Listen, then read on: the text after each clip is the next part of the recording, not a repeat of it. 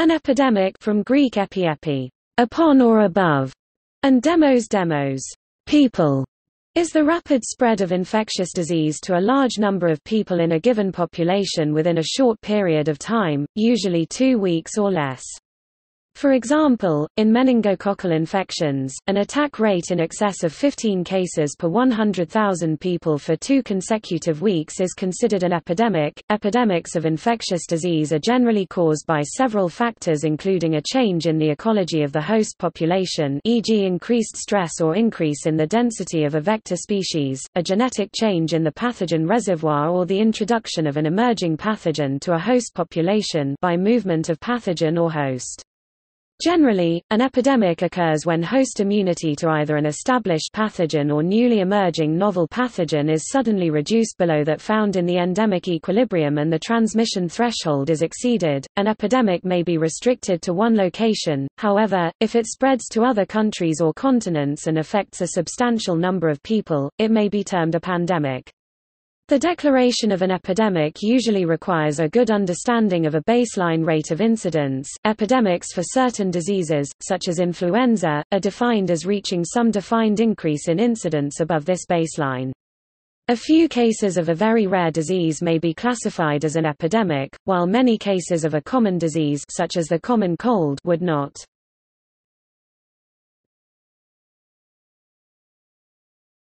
Topic: Causes. There are several changes that may occur in an infectious agent that may trigger an epidemic. These include increased virulence, introduction into a novel setting, changes in host susceptibility to the infectious agent. An epidemic disease is not required to be contagious, and the term has been applied to West Nile fever and the obesity epidemic, e.g. by the World Health Organization, among others. The conditions which govern the outbreak of epidemics include infected food supplies such as contaminated drinking water and the migration of populations of certain animals, such as rats or mosquitoes, which can act as disease vectors. Certain epidemics occur at certain seasons. For example, whooping cough occurs in spring, whereas measles produces 2 epidemics, one in winter and one in March. Influenza, the common cold, and other infections of the upper respiratory tract, such as sore throat, occur predominantly in the winter. There is another variation, both as regards the number of people affected and the number who die in successive epidemics. The severity of successive epidemics rises and falls over periods of 5 or 10 years.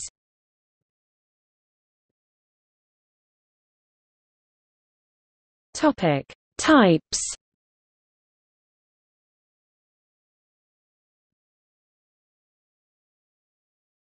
Topic: Common source outbreak.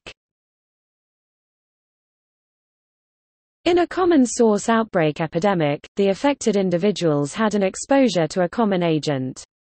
If the exposure is singular and all of the affected individuals develop the disease over a single exposure and incubation course, it can be termed a point source outbreak.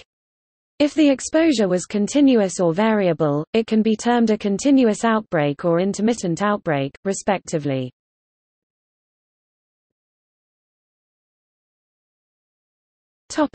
Propagated outbreak. In a propagated outbreak, the disease spreads person to person. Affected individuals may become independent reservoirs leading to further exposures. Many epidemics will have characteristics of both common source and propagated outbreaks, sometimes referred as mixed outbreak.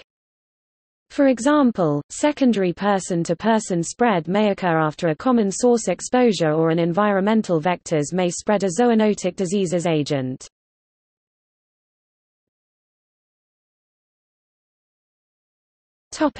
Transmission.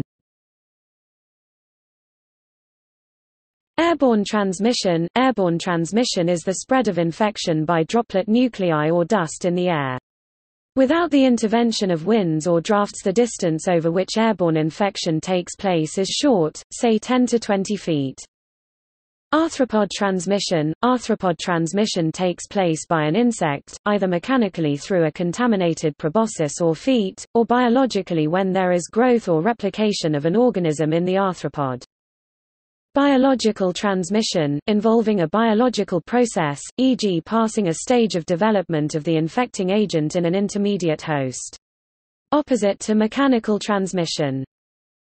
Colostral transmission, a form of vertical transmission via successive generations.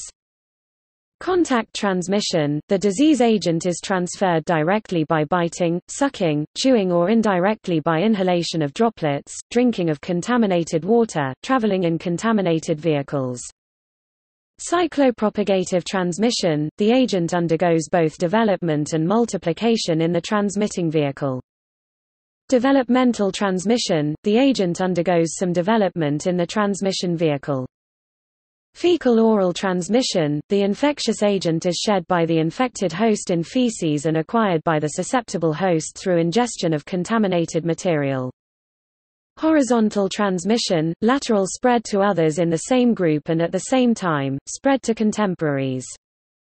Mechanical transmission, the transmitter is not infected in that tissues are not invaded and the agent does not multiply. Propagative transmission, the agent multiplies in the transmission vehicle. Vertical transmission, from one generation to the next, perhaps transovarially or by intrauterine infection of the fetus. Some retroviruses are transmitted in the germ line, i.e. their genetic material is integrated into the DNA of either the ovum or sperm.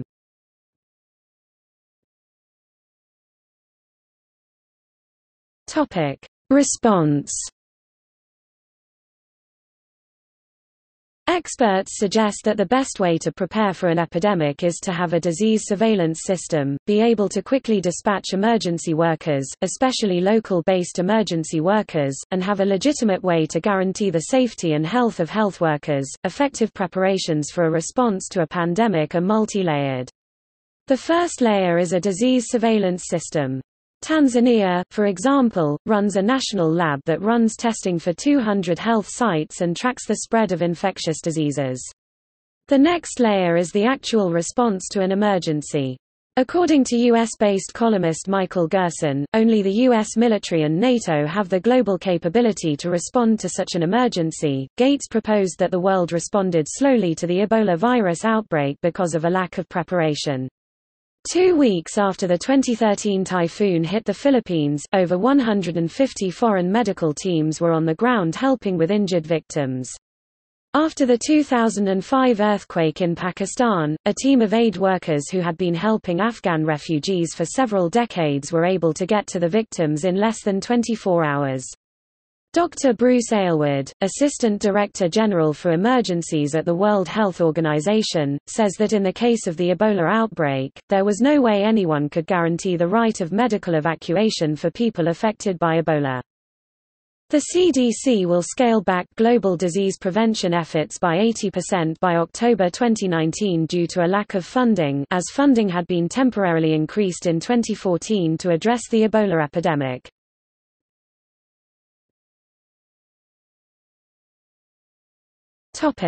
Etymology. The term epidemic derives from a word form attributed to Homer's Odyssey, which later took its medical meaning from the Epidemics, a treatise by Hippocrates. Before Hippocrates, epidemios, epidemio, epidamos, and other variants had meanings similar to the current definitions of indigenous or endemic. Thucydides' description of the plague of Athens is considered one of the earliest accounts of a disease epidemic. By the early 17th century, the terms endemic and epidemic referred to contrasting conditions of population-level disease, with the endemic condition at low rates of occurrence and the epidemic condition widespread.